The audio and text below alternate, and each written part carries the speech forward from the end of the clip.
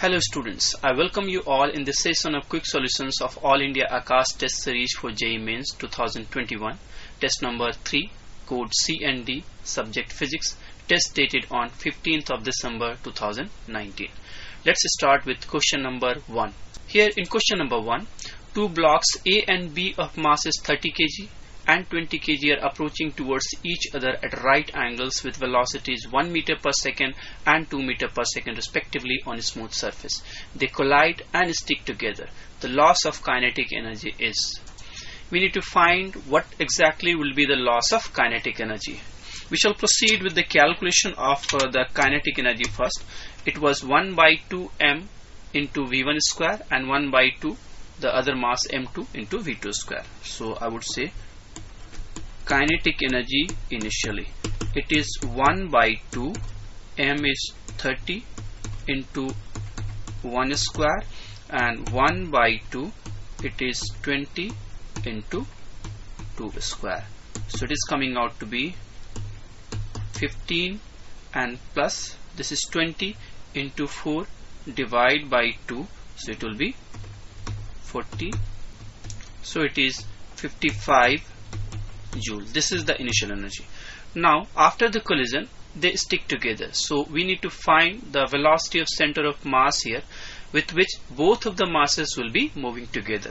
So I would say velocity of center of mass will be m1 v1. m1 is 30. One mass is moving with 1 meter per second in one particular direction. Let's say it is the x direction, so I would say it is 1 into I and plus it is 20, here it is 2j, divide by total mass being how much? 50. So this one is coming out to be 30I plus 40j. That means 30I plus 40j divided by 50.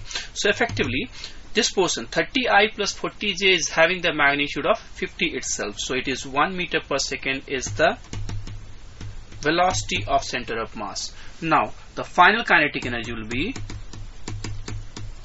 it is 1 by 2, mass being 50 and velocity being how much? 1. So it is coming out to be 25 joule. So now the loss of kinetic energy, I would say it is 55 minus 25. So this one is 30 joule. So looking into the options, here we are getting option 4 as the correct answer for question number 1. Now let's proceed to the next question, that is question number 2. Here in question number 2, a running man A has the same kinetic energy as that of a boy B of half his mass. The man A speeds up by 2 meter per second and the boy changes his speed by x, so that kinetic energies of A and B are equal again. The value of x is. We are here provided with the two different situations. In first case, let's say the man is having the mass m, so I would say 1 by 2 m into v square, that is the velocity of the man. It is given as 1 by 2 mass of boy being half, let's say its velocity being v1 square. So here I would say this one will cancel out and v1 is actually coming out to be root 2v. In the next case, the man speeds up by 2, that means 1 by 2 m, it is v plus 2 whole square is yet again m by 2. The boy speeds up by how much? X meter per second, so it is v1 plus x whole square. Yet again these two portions will cancel out and we are having v1 plus x is equal to root 2 v plus 2. Solving this equation now, we are having v1, we have already found the value of v1 to be equal to root 2v, so I would place it root 2v plus x would be equal to root 2v plus 2 root 2. This one will cancel out and I'm getting the value of x to be equal to 2 root 2. So that's the answer for question number 2. Option 2 is the correct answer. Now we shall proceed to the next question, that is question number 3. In question number 3, in the arrangement, the pulley can be considered at a disk of mass 4m and radius r. If the block is released from rest, find its speed at time t. Well, we shall proceed with the calculation of the acceleration of this mass, or we may say the angular acceleration of the disk. Once we find that value, we can certainly be able to find the speed at any time t. So, well, I would say the torque because of this mass, it will be mg into r, and the total moment of inertia about this axis, it can be taken as mr square. This is having how much? 4m r square divide by 2, and this one is mr square into alpha. Solving this equation, I'll be getting mgr would be equal to, this is 2mr square plus mr square, is coming out to be 3mr square alpha, or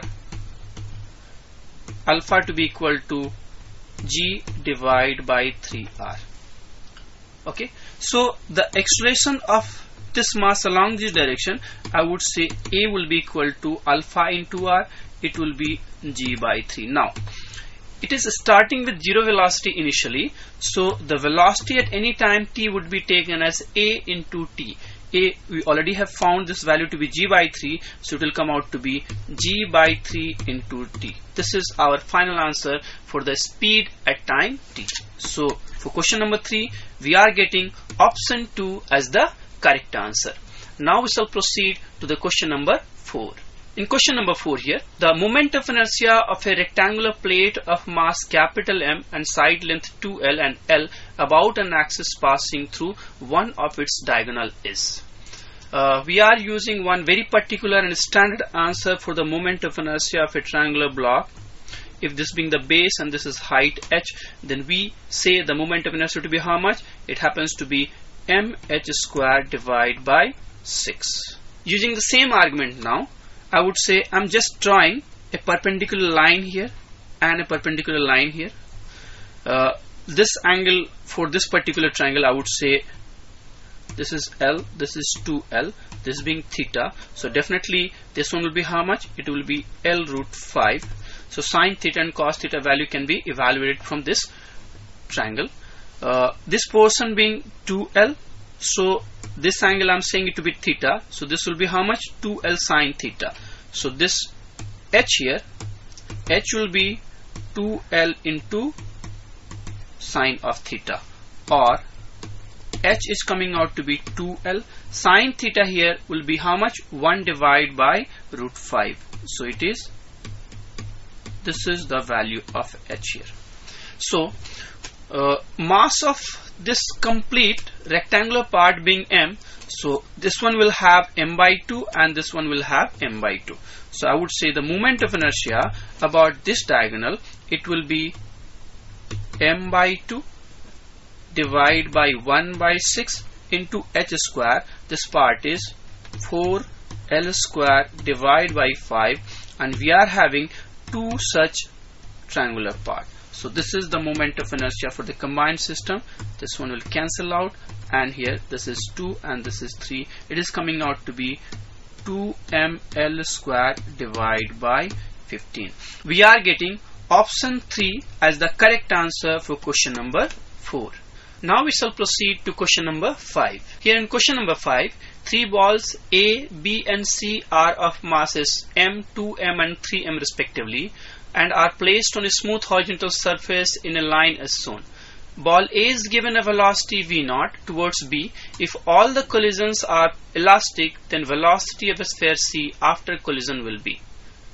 We need to find how much the velocity the ball B shall have after collision, and then after what will be the final velocity of C after further collision with B. So we will be using a very particular standard answer in this part also. It is moving with velocity v0 and this one is having the zero velocity.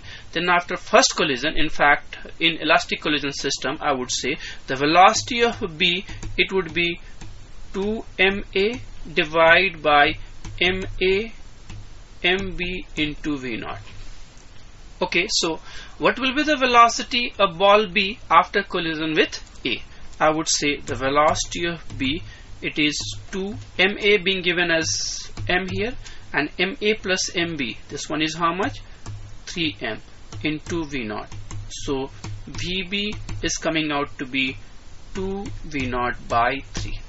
Now, in the similar fashion, in the next stage, once now B will collide with C. So I would say this time VC will be taken as 2 into M of B.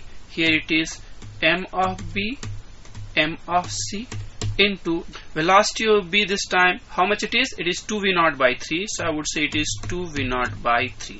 So 2 MB being 2m, this one is 5m into 2v0 by 3. So this one will cancel out and VC is coming out to be 8v0 by 15. So clearly we are getting option 2 as the correct answer for question number 5. Now we shall proceed to next question, that is question number 6.